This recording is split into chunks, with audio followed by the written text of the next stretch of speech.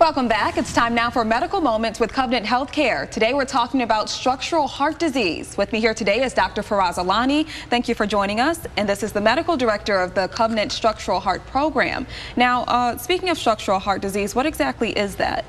So structural heart disease is a disease process that involves the structure of the heart. So what is this heart structure made out of? If you think about it, Jamie, the heart is made out of chambers, walls, and valves that govern control of the blood throughout those chambers. So any disease process that involves these structures would be considered a structural heart disease.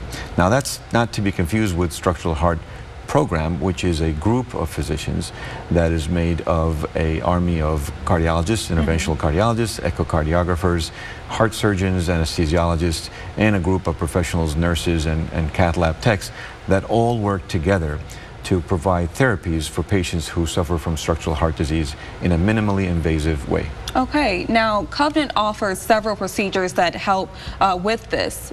Can you tell us about TAVR? That's one of them, right? Sure.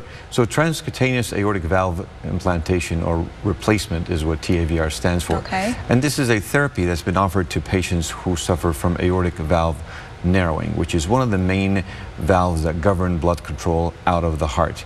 People who suffer from aortic valve narrowing, in the medical terms aortic valve stenosis, are usually offered therapies by virtue of open heart surgery. However, as we all know that about a third of the population who suffer from this condition cannot be offered surgery for multiple reasons. Either they are inoperable or they're considered a high surgical risk or moderate surgical risk. Those patients can be offered TAVR, where it involves going through the groin area and implanting a valve percutaneously, meaning through the skin, and without having the need to have an open heart surgery. Usually the length of stay in the hospital is about 1 day on average, and the patient go home the next day with a normal functioning aortic valve. Wow, okay, and there's another procedure that reduces the risk of stroke. That one is called Watchman. Tell us about that. Sure. So the Watchman procedure is, again, one of the main therapies that's offered within the structural heart program. What it is, it actually has to do with plugging the part of the chamber that is attached to the left atrium, which is called the left atrial appendage. Okay. In patients with stroke, this appendage becomes a source of blood pooling. And as we all know, when blood pools and stays in one spot, clots develop. And since that left atrial appendage is connected to the left atrium, clots could then float off the appendage, get into the main chamber, and then get to the brain and cause stroke. These patients are usually offered anticoagulation, blood thinners. However, we know that a lot of our patients today cannot take blood thinners because of risk of bleeding, because of risk of surgeries, needing to have surgery, and there are multiple reasons where they cannot take blood thinners. Yes. Those are the patients that can be offered the Watchman procedure, which in summary briefly involves going through the groin, plugging that left atrial appendage with a device that looks like a corkscrew, and it gets wedged into the appendage, isolating the appendage from the left atrium. Therefore, no more blood pooling, no more clots, and no more strokes without the need of having to take blood thinners. Wow, okay. Now, what's next for Covenant Structural Heart Program?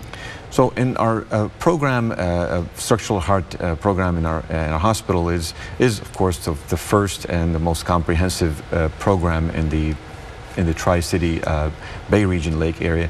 What we have done is when about 6 months ago, I took a sabbatical leave and I went to a fellowship training in structural heart program, and I've now accepted the duties of medical director. Awesome. We are thriving with my colleagues and peers to continue to provide the excellence and the quality of care to our patients at home locally without the need to have them transfer out of the region.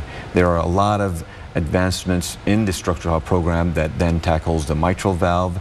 We also have procedures that involves alcohol septal ablation, and there's a lot of variety of procedures within the program that can be offered to our patients who are considered high risk or inoperable, suffering from structural heart diseases. Wow, that is great. Well, thank you so much for joining us here today. And if you would like any additional information on today's topic, just head on over to the hot links page on WNEM.com.